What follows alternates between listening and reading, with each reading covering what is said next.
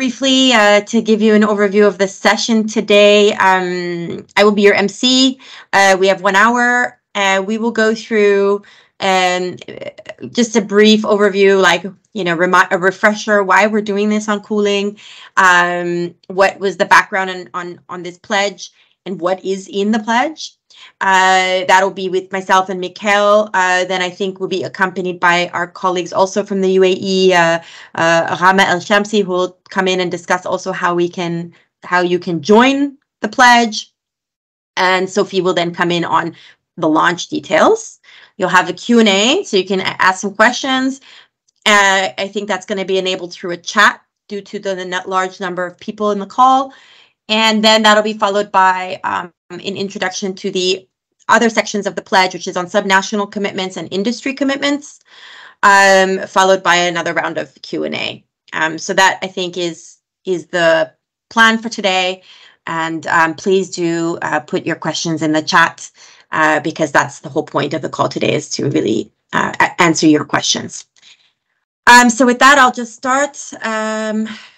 Maybe just before you start, Lily, I hope that everyone can hear us now. I think there's some technical issues on some fronts. I hope that will be sorted out soon. I just wanted to quickly introduce myself as well. So Mikael Melin with the COP28 Energy Transition Team, and I've been the focal point on the cooling agenda for the presidency, and obviously working with many colleagues, including Dr. Sultan, on this priority theme and topic, and the Global Cooling Pledge, which is a product of this close collaboration with UNEP and the Cool Coalition, and many of member states too, who have contributed substantial time and effort in making sure that we now have a text that we're all feeling quite confident in getting buy-in for. So that's something that I'm very happy to be discussing more with you today.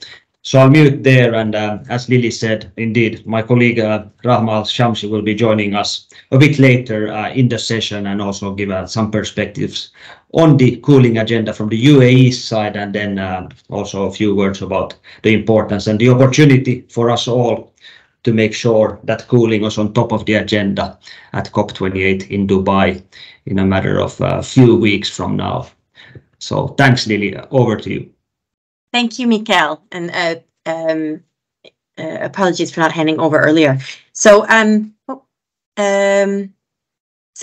I will just have a quick refresher. Most of you are very much familiar with cooling, but just in case, as I know we have some new people joining us today, just to remind ourselves why are we doing this on cooling, and what is cooling? I mean, obviously we think often about cooling as thermal comfort, and how we can keep cool in an increasingly hot world. But cooling is much more than thermal comfort. It's also about the resilience of our food systems and keeping food fresh and accessible through cold chains. It's about the rapidly growing stock of buildings and neighborhoods that are poorly designed or devoid of nature. It's about our healthcare systems. Of course, cooling is important for keeping our vaccines viable. It's an energy problem. Cooling is the second largest driver of demand for electricity after industry, constraining our power grids. It's about prosperity, enabling us to work and learn in healthy and safe environments. And at its core, it's about climate justice. The poor and the most vulnerable are often the hardest hit by temperatures and are the least prepared.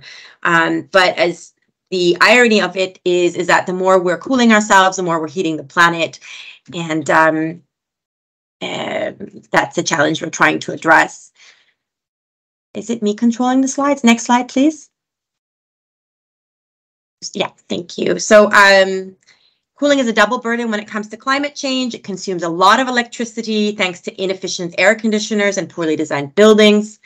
But cooling also uses refrigerants, which can be significantly more potent than CO2.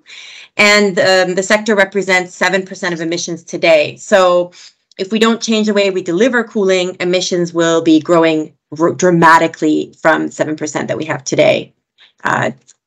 Next slide, please.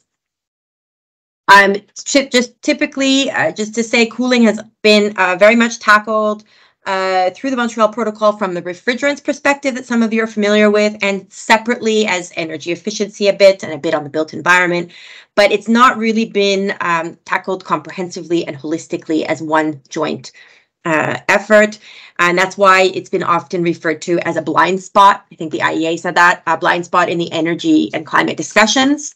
And as a result, we see the science is siloed, the policy is siloed, and it's not driving the comprehensive response we need across refrigerants, energy, and the built environment. Finance has not been sufficiently directed to the issue, and there's a lack of preparedness for the challenge that's coming, we're facing today and is coming. Next slide, please.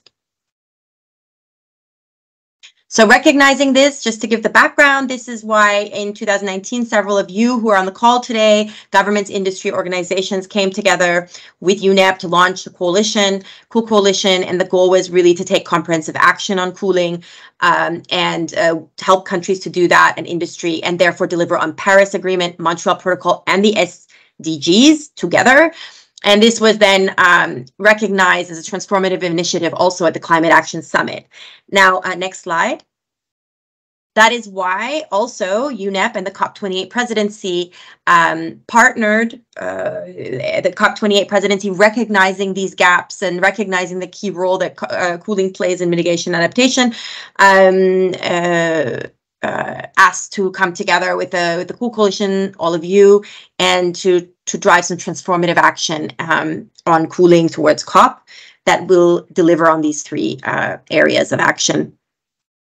What you'll hear about today is the Global Cooling Pledge, which was an outcome of that collaboration, and it is currently listed as one of the 9 key non-negotiated outcomes of the COP28 Presidential Action Agenda, which Mikhail has been driving forward. Next slide, please. So just to say what we're trying to do with the pledge, because the question comes sometimes, you know, why a pledge? What is it trying to achieve? It's really about looking at how to bend the growing cooling, how to bend the curve. Cooling demand is growing significantly.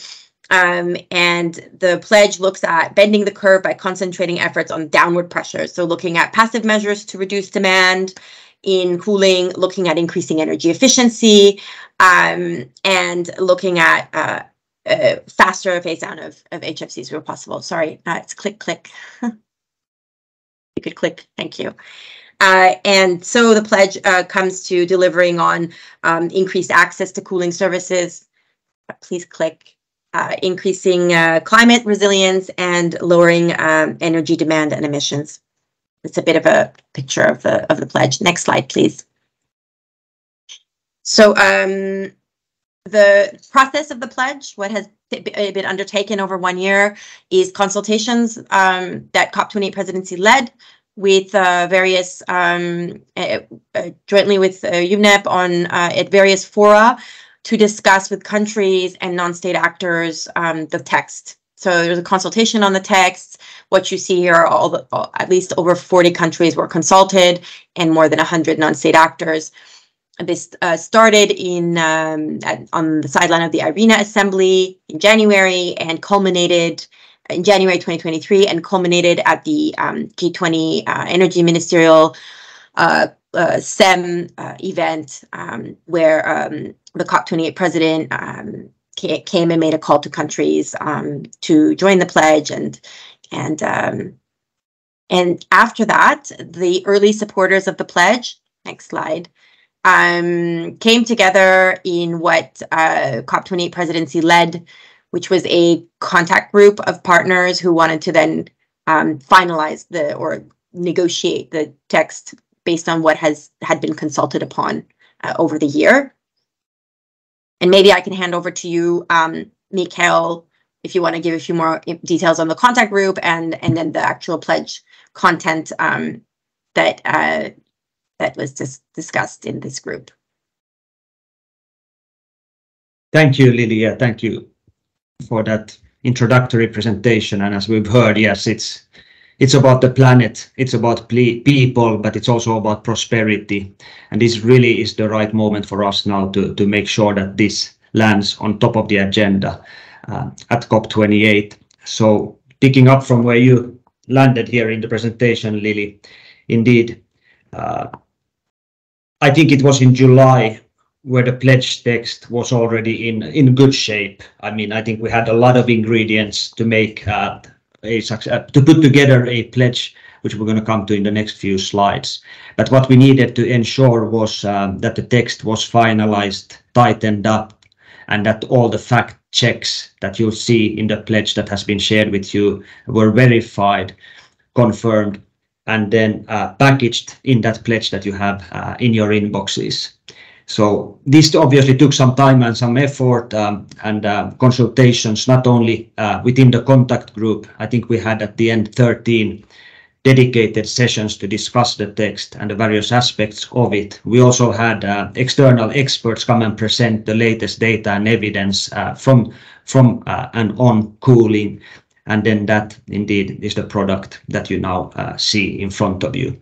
In parallel, we obviously have been reaching out to member states, subnationals, non-state actors, private sector in the many climate weeks that have taken place across the globe. This includes the one in Nairobi, the Africa Climate Summit. This includes, among others, the Latin American Caribbean Climate Week in Panama. And this side event certainly has confirmed the importance and the interest for this topic as a whole. Now, obviously, the consultations and the outreach continue from the COP. Sorry, Mikael, the team should go to the next slide, please, so you can see the pledge actually. There you go. Oh, thanks. Thanks, Lily. Yeah, so obviously, in addition to the contact group, in addition to the side events, the main events, the key speeches that Dr. Sultan and the team has been delivering across this year, obviously continue, and we continue reaching out to all countries, small, medium-sized and large, and obviously hope that this momentum also resonates with them so that we will get broad-based buy-in. And what we would aim for is to have many countries, 100 countries, sign up and endorse this pledge and be part of this launch moment on the 5th of December. So basically, coming to the pledge text itself, the first part speaks, the preamble part, the first page speaks about the importance of cooling across the agendas. And that's what Lily presented to you earlier.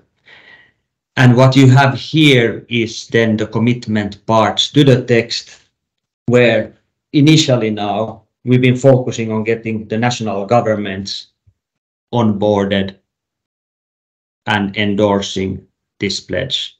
Having said that, obviously, all the other partners, be it subnational, regional governments, cities, non-state actors, private sector, were all being called to come in and help implement this pledge. Later on the agenda, we're also going to have dedicated presentations on how that looks like and how we're going to also be integrating some of the commitments from the subnationals and other partners into the main body of the text. And then what we obviously want to do is also then bring all this collaboration together and see how do we not only bring this pledge over the line, launch it successfully, but then very much focus on implementing it. So I'm not sure that I'm going to go into all the details about what we propose here in the Global Cooling Pledge that the countries would commit to, but I wanted to highlight a few elements there. I mean, certainly the ratification of the Kigali Amendment is a key component on this agenda. Through that, we can tackle a lot, and we can tackle, amongst others, then the cooling-related emissions. The commitments also speak about the need for massive improvements in energy efficiency. It speaks about the importance of buildings. It speaks about committing to passive cooling solutions, nature-based solutions. It also speaks to the 1.1 billion people that don't have access to cooling. It speaks to the need to including that as part of this pledge too. It also speaks about research, it speaks about innovation, it speaks about national action, it speaks about international collaboration, It speaks about financing. It speaks about all these things in an integral manner, and that's the text that you see on your screen,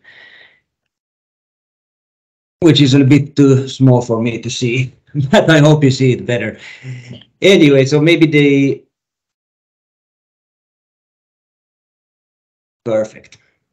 So I'll pause there, and there's going to be opportunity to have questions, and we can come back to the text and provide the clarifications. But perhaps before we proceed on the agenda, perhaps I'll say a few words about the pledge and the process, given that we only have a few weeks left.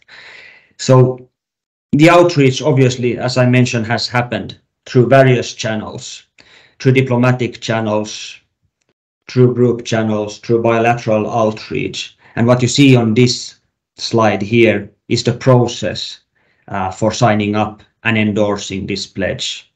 And this is really quite simple.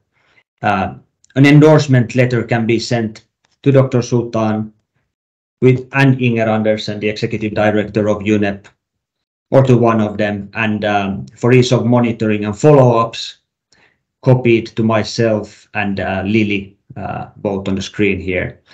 And if there was any questions you had on the official endorsement or the process, we can take those questions as well in the Q&A part later. As mentioned already by Lily, we're going to have a big main stage launch event on the 5th of December. We're also planning a number of other events around the cooling agenda across the program, across the World Climate Action Summit, across the Cities Day, across the Energy Day, Nature Day, Finance Day. So the cooling is going to be a cross-cutting theme, really across the COP28 program. But already drawing your attention and wishing for big numbers to participate, obviously, for the launch event itself on the 5th of December. I'll stop there, Lily, and perhaps we can jump to the next slide and see what we have there. Just wanted to, I think just as that was a Q&A session. But yeah, I think in the if you could, I think just to re-emphasize the joining process, because there's been a lot of questions. As Mikael said, just, it's that's the question people ask on the endorsement process. So it's really stating a letter, having writing on your letterhead, a letter, as Mikael said, that's addressed to COP28 Presidency, and that indicates that you endorse, that you support, that you join the pledge. That is the thing for, and then requires that you indicate a point of follow-up, point of contact for follow-up. So that's the main thing for member states. I think for non-state actors joining the pledge, I mean, there's specific things that have been discussed for industry and for cities, but more broadly, I think for, non-state actors that don't fall in those categories, it's the same process, but you will really fall into the category of non-state actors who commit to support the signatories of the pledge. There's a sentence in the pledge saying that. So there you would be indicating, whatever organization, endorse the pledge and will support, the signatories by sharing knowledge or through whatever financing institution, if it's a finance institution, through some kind of funds, or through capacity building if you're an international organization, or whatever it is that you can do to support the implementation of the pledge. So if you can go back for a minute, Deepa, to the sentence that calls on people to join, to slide before, Deepa, please. So in this blue second to last sentence is the one that calls on non-state actors to help support the implementation of the pledge. So for non-state actors sending this letter, it's really saying, I support the pledge and will do that through X activities that you're doing. So that's Thanks, Lily, for that. I see there's questions, and maybe if we come to that segment next now, and I'm going to try to look for them in the chat box as well, but please do use the Q&A button. I think there's one at the top bar where you can put in the questions then we'll find them. But I see there's a question from Moritz Weber, and what's the cutoff date for endorsing in time for launch at COP28? So what we are very keen, obviously, in having is having the endorsements as soon as possible and build off the good momentum we have.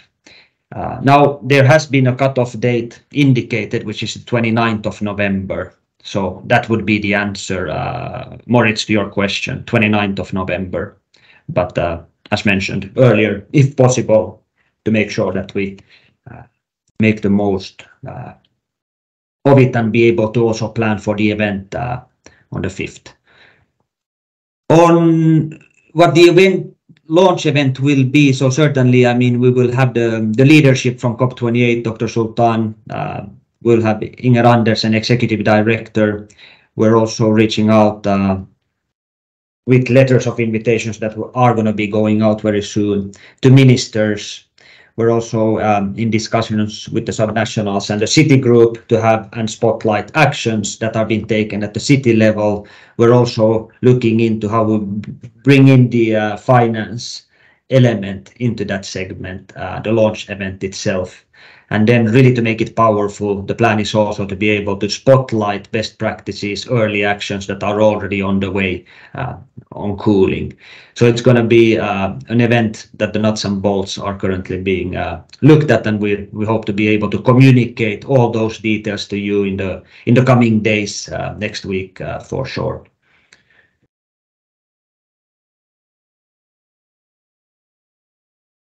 There was a question there's a question there in the Q&A, Lily, for you, perhaps, if you might be able best to respond to the question on elaborating a bit more on the rationale for 68% of 2022 levels.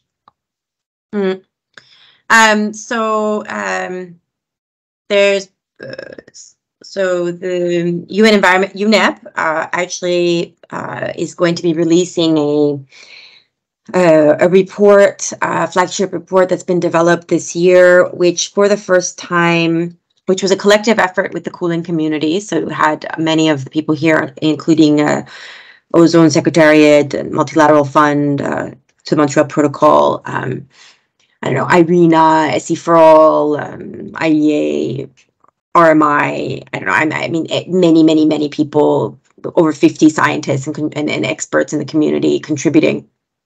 IFC, World Bank. So it was a collective product, and several universities, etc. And the idea was to come together and fill a gap in the cooling space in terms of knowledge, which was that there's not been a real understanding of the totality of emissions from the cooling sector across indirect and direct emissions, so emissions from refrigerants and emissions from energy use across all sectors, so transport, industry, space cooling, process cooling, cold chain, etc. So the whole sector. So, and what would it mean for countries? How could we get on a net near zero emissions pathway? So that modeling was done. Using maybe not going into too much detail, but using a very robust model that's based on 30 years of cooling data, and which it's from Ray Gluckman, and had an advisory group. That modeling undertaken then showed that we can achieve a 68% reduction from emissions, from cooling emissions, that are by 2050 against the baseline, against business as usual, through 3 key measures. And that is the reduction of demand through passive measures. So that includes, natural shading, smart buildings, nature-based solutions, etc.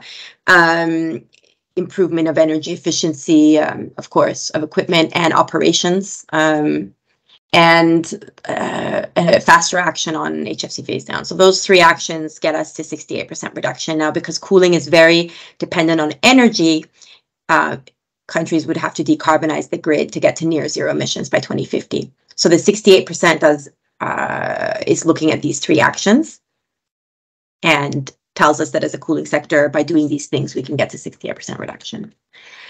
That was a long explanation, but I thought it's important to be very clear. Please ask any more questions about it. Thank you.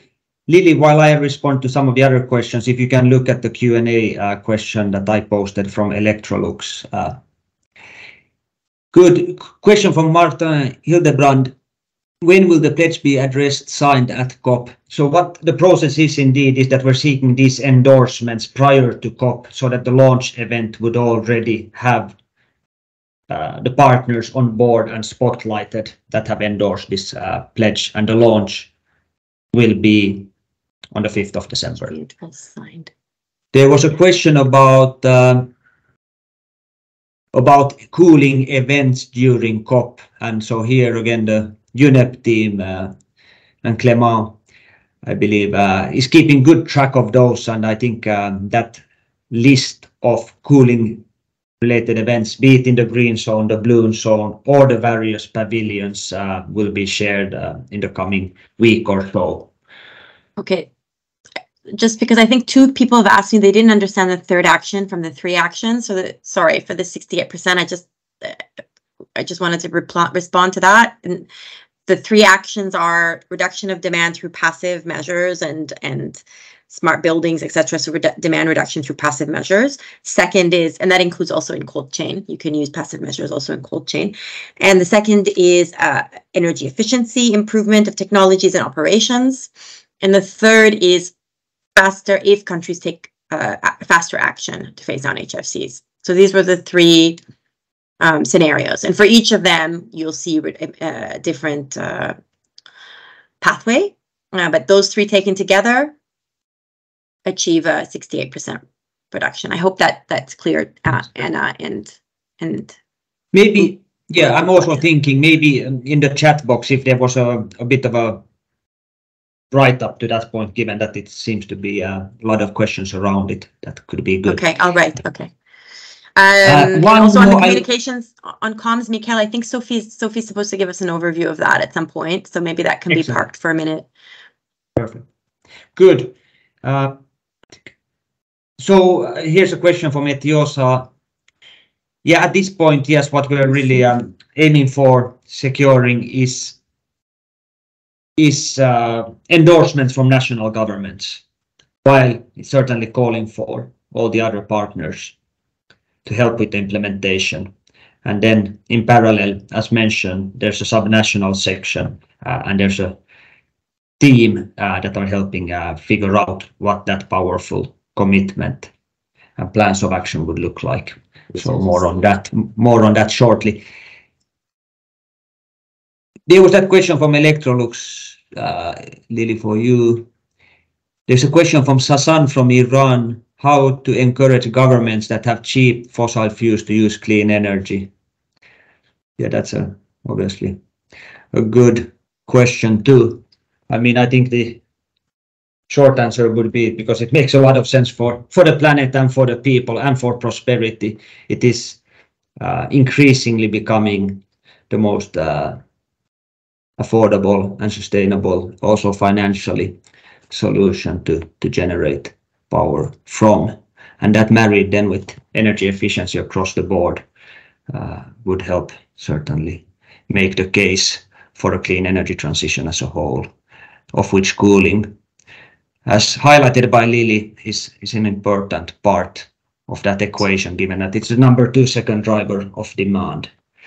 So just to clarify on collective targets, 2 things that are important to clarify here. These targets have been negotiated by governments. So they've discussed these in detail and come to what made sense for them through, I think, 13 sessions that Mikael led, COP28 team led with governments, 2 hours each. So there's been a lot of discussion on the details of the targets, and they've been sort of written out in a way that made sense for them. And so the collective target was one that governments really wanted to make clear what it meant for them. So I understand that there's questions on what it means. The collective target of the air conditioning one that you asked about from Electrolux was one that is from the IEA's net zero scenario.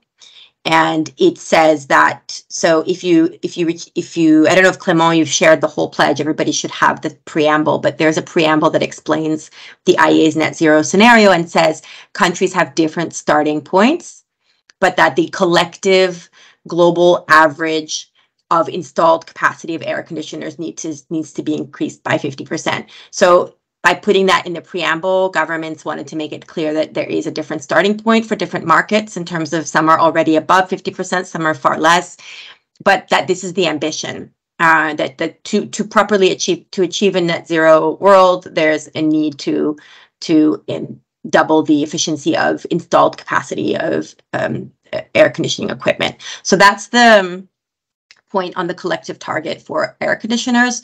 And so that's the, if you look at the preamble, you'll see that that's the pretext.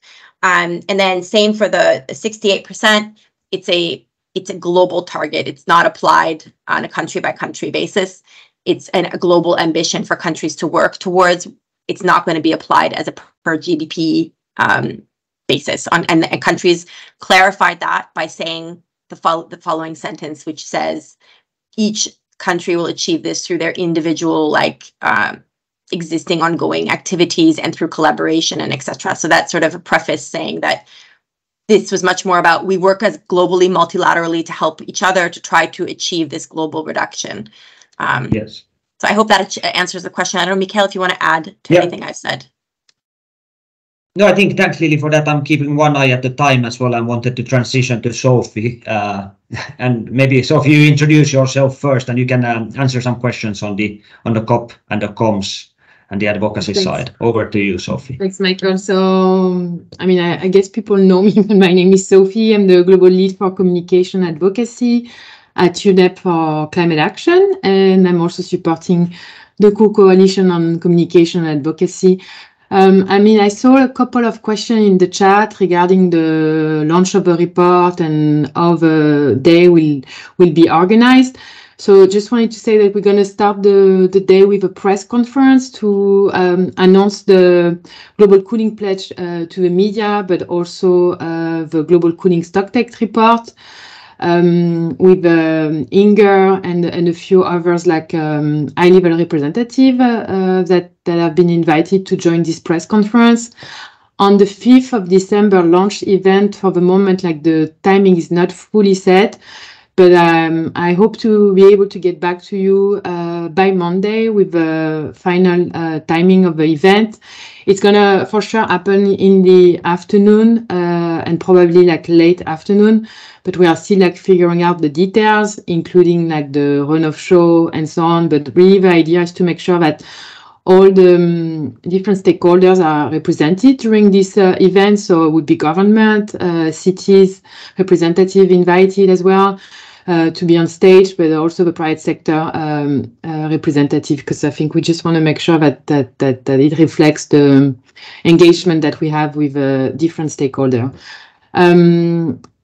Together with SC4All and Climate Work Foundation, we are working on a set of key messages and FAQ on cooling, but also on the Global Cooling Pledge that I think will be useful for partners to have ahead of the launch of the pledge.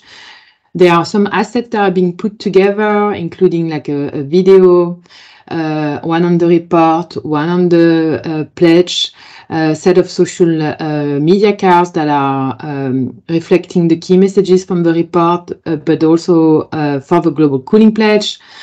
On top of that, we will have a media advisory that will go out mid next week to media to announce the press conference and the launch event. In addition to that, we will be releasing on the 5th of December a press release from UNEP COP28 UAE site, but we invite you to, of course, like use this material. You'll be able to use it and then tweak it to be able to answer your quote and then share with your own like networks. And yeah, that's pretty much in a nutshell what we are working on with the communication working group from the Co-Coalition. And hopefully I'll be able to share by email all this asset by end of next week.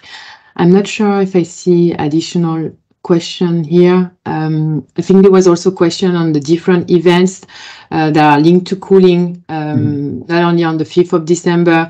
So Clément is putting together like a tracker that Clément, if you can post it on the chat, where we are inviting all the partners to also flag the events that they are organizing on cooling. I mean, we know that the Ozone Secretariat is super active with a pavilion, but I also know that the colleagues from SC4All and others are organizing different type of event. There will be a district cooling summit organized by IDA and Empower.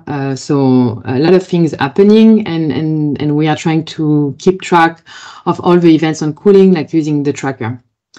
I think that's it from my side. Or Michael, do you have a question for me? No, I think no, that's great. I think that there's it's good to hear, and we're very happy that there's a lot happening for sure, and more of those details that will be shared.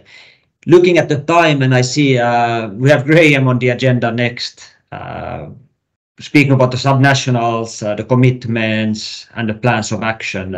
Graham, would you want to go next, and we will then take some more questions towards the end of the session. Thanks. Thanks, Mikhail, and good morning, good afternoon, good evening, everyone. I'm Graham Maidment. I'm from the UK government. First of all, I wanted to say what a fantastic achievement this is to get this to this stage. So well done to the UAE and UNEP, the Cool Coalition, in developing this. It's absolutely brilliant. Well done. I've had a role in looking at how subnational governments can work on this, and the backdrop to this is subnational governments, so cities, municipalities, local authorities are critical if we're going to decarbonise our cities, our urban areas, and cooling and how we deliver sustainable cooling in these cities is going to be critical to that in a warming world.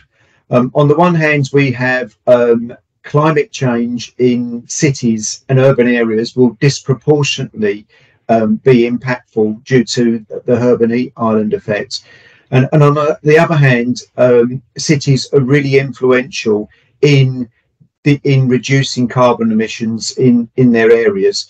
Directly, they influence about 5% of all emissions, but indirectly, they influence the area's emissions. So all the other people and buildings and users of that city, they influence their emissions through planning, through advocacy, through procurement and other things.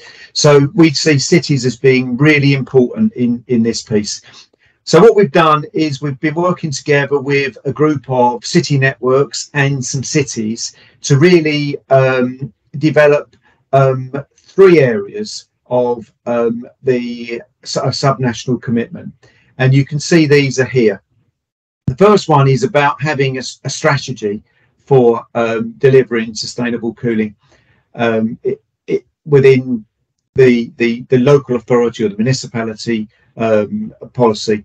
The second one is about making sure we benefit from the use of nature-based solutions. So make sure we've got a focus on green and blue spaces in those areas. And the third one is about leading by example. So having public procurement that is focused on the best that we can get, the best technologies we can get using low GWP refrigerants and high efficiency technologies. And what we've done, these are still being finalised, and be interested in your input from this group. But the idea is at the moment that local authorities will sign up to one or more of these 3. It could sign up to all 3. But anyway, we've got our email addresses there. Feel free to input to us if you've got any suggestions, etc. Yeah, I'm going to stop there and hand back to Michael for questions, etc. Thanks a lot, Graham, and thanks a lot also to the UK for being such an active member in the contact group and helping make this a reality now. So that's good. I'm looking at the agenda, and we have the industry commitments to the Global Cooling Pledge. And Andrea Voigt, I think, was not able to join this morning session now, but I'm wondering, Lily, would you want to say a few words about what's being discussed in the industry grouping? Or we leave it? In the slide deck. I've really let the private sector has been leading this themselves, so I've not tracked it. I'm happy to read what's here. I know that the group of companies have been discussing this pledge, and if any of you from the group are here, maybe you can jump in to give your feedback on how this has been put forward. But I think the main thing is the science-based targets that are supposed to be put in place as a commitment by 2024, looking at reporting on Scope 3 emissions, which I think is a good, important one.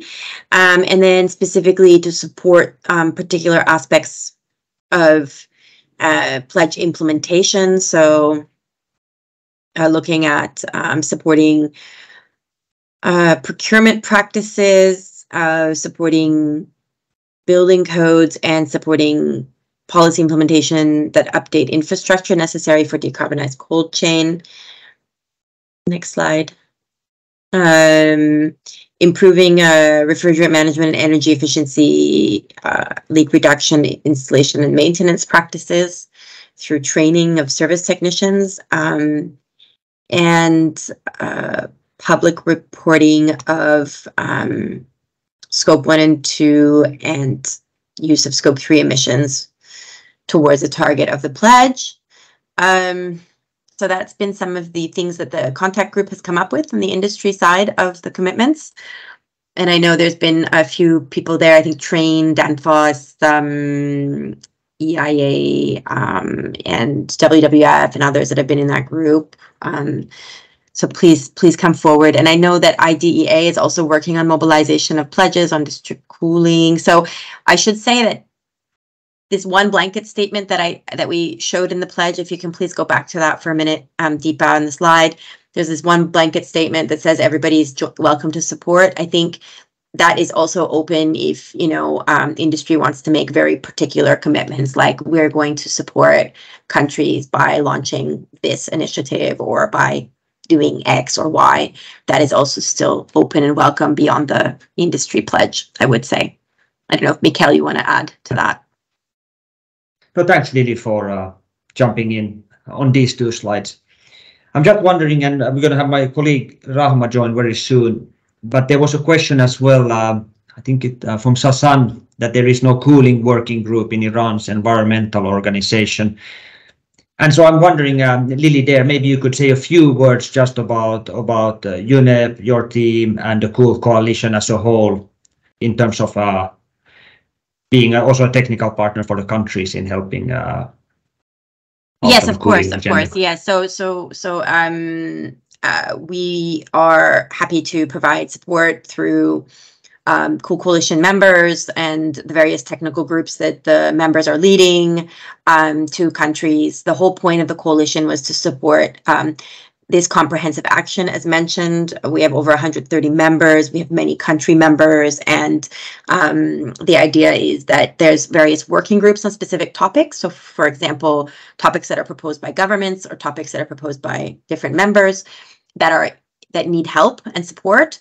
And then the Cool Coalition Secretariat supports those working groups, and there's co-chairs, and then produces technical guidance, jointly agreed model guidance, model codes, can provide capacity building. It's very broad.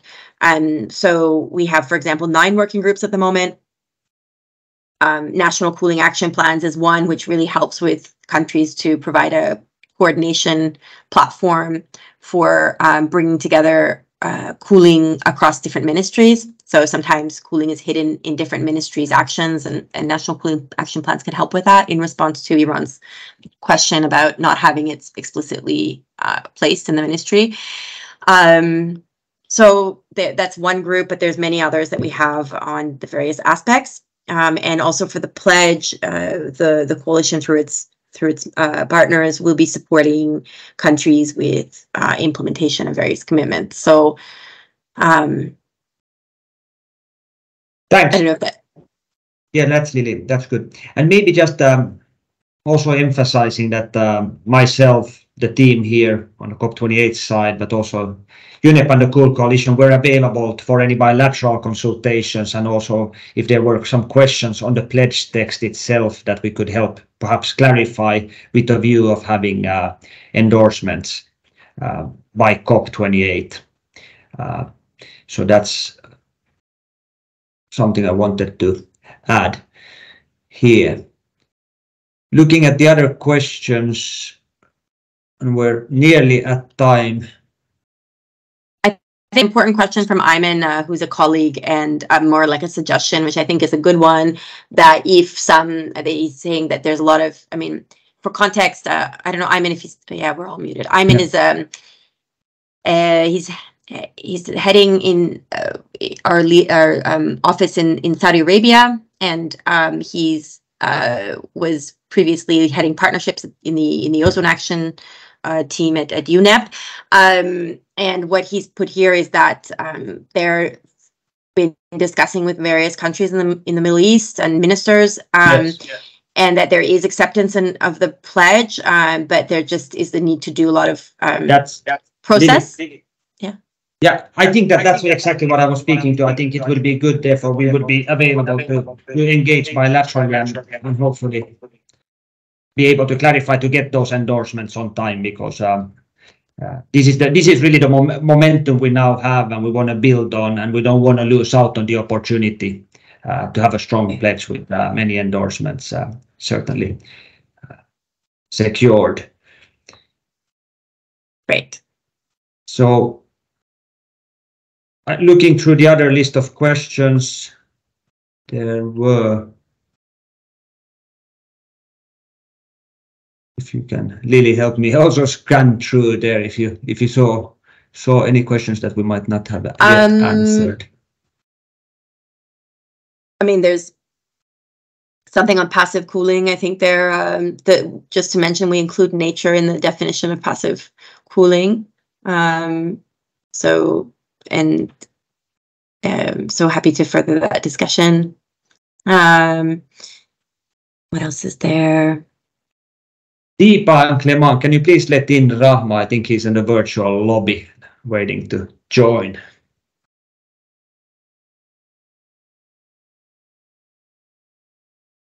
Lily, there's a question from Sudhir which might be relevant in the Q&A for other people to hear the answer. I think I already answered that one. Okay. If I'm not mistaken, I'll double check and see it. I think, yeah, I answered that. So just checking with Clement, Deepa, if you see Rahma. Yes, Rahma doesn't have the good link. I'm going to share it with him. All right, perfect. Good. Please, yes. Keep the questions coming. Meanwhile, we'll have Rahma is also from the COP28 Energy Transition team and has been a key member in working on the cooling agenda for COP since so I think I see some questions from the private sector, like what additional commitments will we make to further enhance our efforts? So I think this is a question from Parissa. I don't know which company, but just to answer, I think it's about consolidating the support that you're providing to help countries achieve their commitments. So, for example, if you're working a lot on urban areas, it would be great to have, your support specifically related to commitments that are touching on urban areas, and that would be something that you could indicate, that maybe you scale up those efforts. I see that a hand is risen. I don't know if that answered your question. I don't know if I think microphones are muted. I don't know. My colleagues are taking care of that. But if it wasn't answered, please do put more in the chat or jump in. Yeah, no, let's use the chat function. And happy to, there was a hand raised here. Please feel free to reach out directly to me and Lily after the call if we're not able to answer your questions. Rahma, I think we should be able to get Rahma on the screen now. Just also, I want to just say something on the countries that have signed. I think there's a bunch of countries that have been in the contact group that Mikhail mentioned, and those countries are all putting forward the pledge for signature. So I think that's about 13. Mikael, I don't know if you wanted to add anything there. Yeah, I'm trying to sort out the technicalities here. We live in this Teams world for many years now, but it's still sometimes it's a bit challenging, and I wanted really to use the last few minutes to let Rahma speak a bit more, give the UAE angle, having been very closely involved. Pledge. Okay.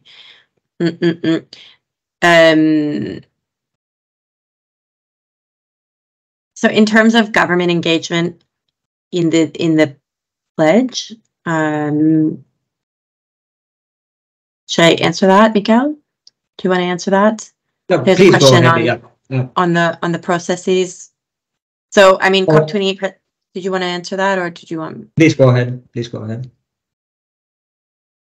So on the processes that COP28 presidencies followed to make sure there's participation of governments has involved since January a continued set of consultations that have been held, including at different fora. So because COP28 is trying to link across agendas, for example, the OAWG to the open-ended working group meeting of the Montreal Protocol was used to have a consultation, and all countries were invited to that in that setting, and similarly in all of the regional climate weeks, and similarly through the G20, and similarly also through the coalition's own countries and other partners, such as, for example, CCAC or IRENA also. There's been consultations with all the different governments. Yeah. Thanks, Lily. Thanks, Lily. And now, finally, thank you, Rahma. We got the technicalities sorted out, so great to have you join. The floor is yours. I'll mute. Yeah, thank you, Mikael, Lily, and UNEP colleagues. Apologies, I wasn't able to attend this session from the beginning, but as I'm sure everyone can understand, we're approaching the less than 3-week mark now to COP28. So we are splitting responsibilities as much as possible. But I wanted to make sure to join this session, number one, to thank all of the attendees here, as well as the UNEP team, who we've been working for nearly over a year now on this global cooling pledge. It's a very important initiative that the COP28 presidency takes very seriously, and it's something that we've been pushing forward throughout all of the different consultations. We've been, I think, pretty much all over the world now trying to rank up support for this due to the importance that we definitely see. Coming from the UAE, which is, of course, a very high ambient temperature country, you know, the importance of cooling moving forward, not just for decarbonization, but also in terms of the ability for the world to be able to handle what's coming. So I'd like to reiterate the points that my colleagues have been making throughout this call in terms of the importance of this pledge. And we would like to invite all of the countries to be able to sign on to this and endorse it in time for COP28. Again, this is something that is very important for the presidency. It's very important for the world as well, in order to decarbonize and to ensure sustainable cooling is available for all. So again, I'd like to reiterate my colleagues' call to action for this important sector, and to invite all of you to be able to join us at COP28 for the launch of this pledge. So with that, again, I'd like to thank you all for taking the time to listen to us, and we hope to be able to count on your support for this very important initiative that we're working on. Thank you very much. Many thanks, Rahma. Many thanks. So that brings us 1 minute to the closure of this session. There's another one being planned for later today, also to allow participants who might still be sleeping to join. So we're looking forward to tuning into that channel in a matter of hours. So I think at this point also from my end, then it's a big thank you all for joining today, and please do reach out if you have any further questions, clarifications that you need, and we really look forward to and really counting on you all and for your support in making sure that we get as many countries as possible to sign up and endorse this pledge. The momentum is now, the point is now to take action on this, so really that's something that we want to do with you. Lily, over for some closing remarks to you. No closing remarks after that. I think you and Rama did a great job wrapping up the session. So just thank you to all, and please be in touch with any questions that remain unanswered. See you at COP. See you at COP. Yes. Thank you very much, everyone. Bye-bye. Bye-bye. We look forward to having you all. Thank you.